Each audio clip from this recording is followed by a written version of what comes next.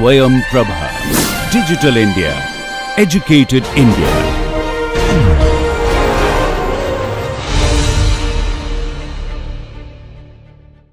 So, for that we need the probability theory in detail. So, even though we cannot explain the whole probability theory in complete, I am just going to give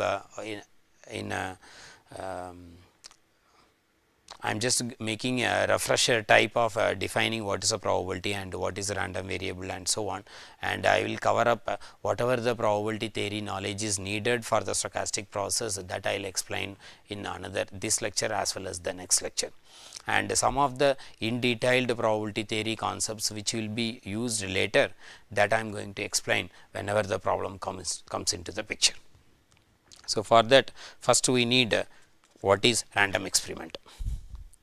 A random experiment is an experiment in which you can able to list out what are all the possible outcomes going to come if the experiment is going to actually takes place. That means before the experiment takes place, you can always able to list out the possible outcomes. So, the possible outcomes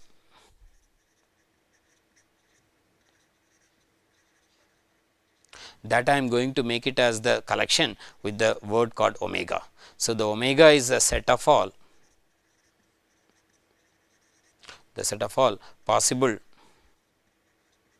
outcomes. The outcomes could be a numerals or non-numerals, as well as the outcomes, the set, the omega could be a countably finite, it could be a countably finite,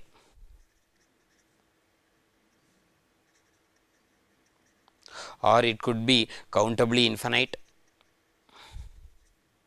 or it could be uncountably many also.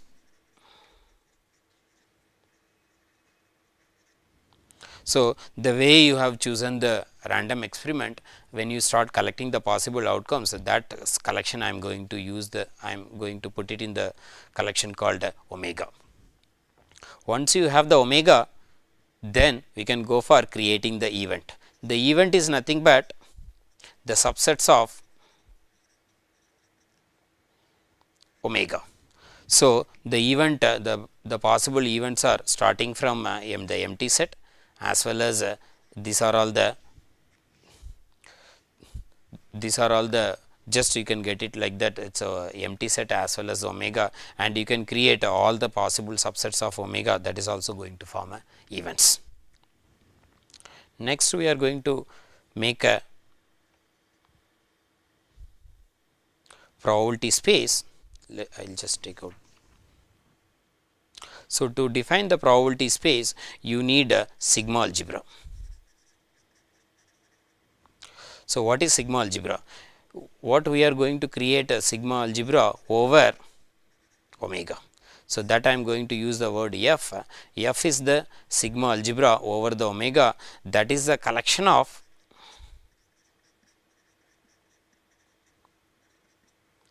all possible subsets of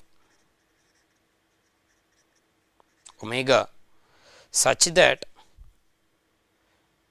the empty set is belonging to F, and if I take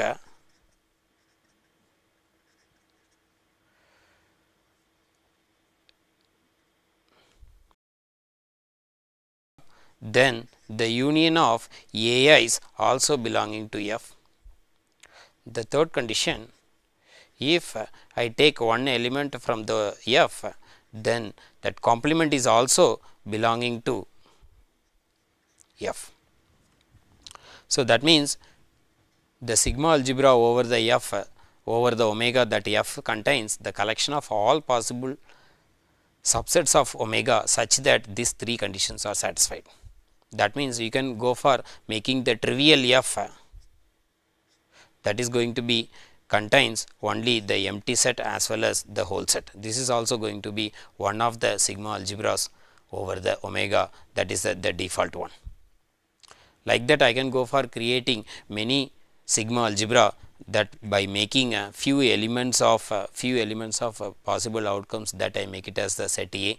Then I can make it the another sigma algebra, that as empty set, and I can make a one set called a u, and u consists of a few elements of omega and u complement, then I can have a omega also. So, like that I can keep creating the different sigma algebra over omega, and the trivial one is the empty set with the omega set, that is going to be the trivial one. And now I am going to define the probability space. What is probability space? The probability space is a triplet in which the omega is the collection of possible outcomes, and f is the sigma algebra over omega, and p is the set function such that p is the set function such that the p of a is always going to be greater than or equal to 0 for any a belonging to f.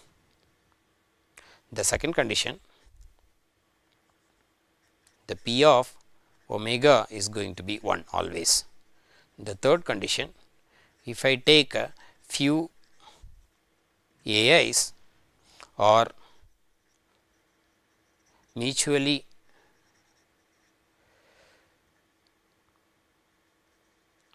independent events, then the p of union of AIs is same as summation of p of AIs. Let me just explain the probability space in a better way.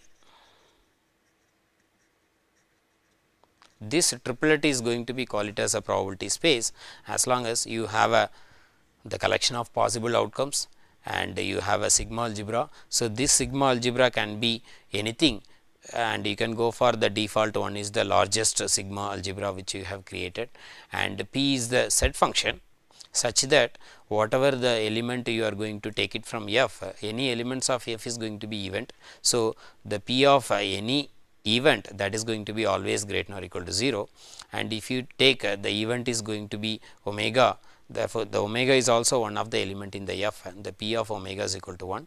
And the third condition, if you take AIs are mutually exclusive,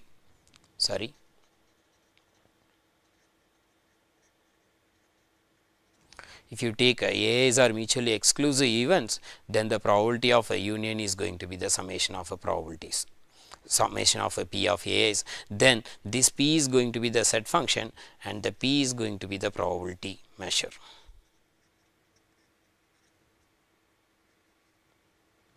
This p is going to be call it as,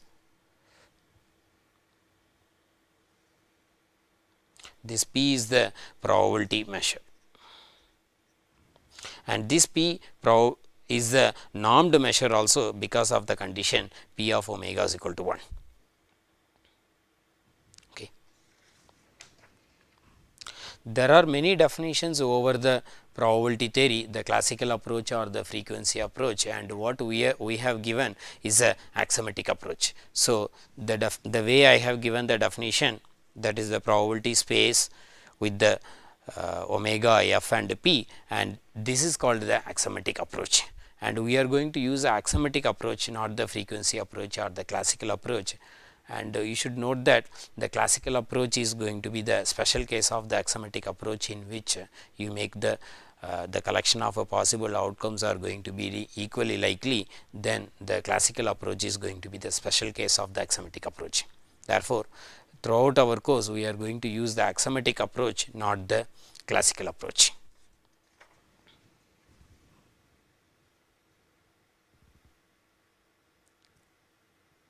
Next, I am moving into the concept called conditional probability. So, suppose you have a probability space, be the probability space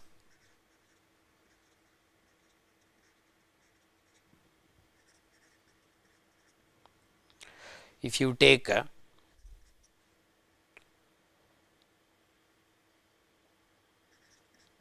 if p of a is greater than or equal to 0, then let b be the event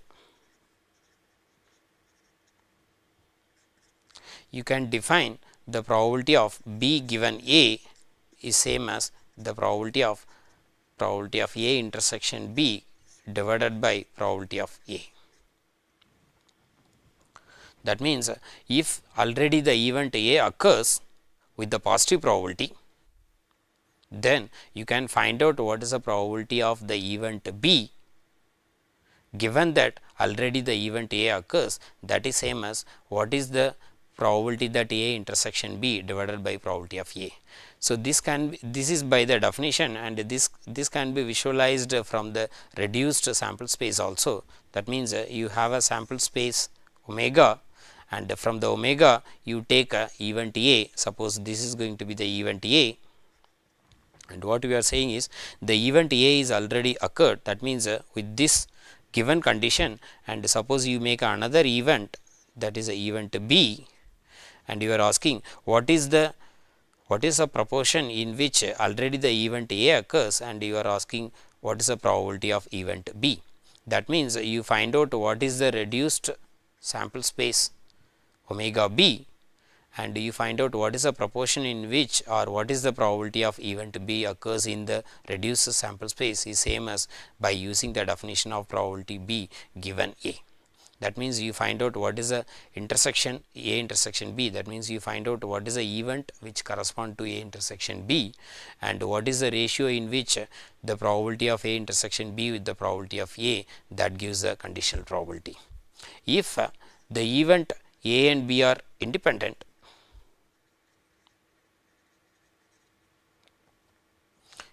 if A and B are independent event, then there is no way of relating the probability of B given A, then the probability of B given A is same as probability of B. That means, there is no dependency over the event B and A. Therefore, it is not going to cause anything with the event B by occurring the event A. Therefore, the probability of B is same as the probability of probability of B intersection A.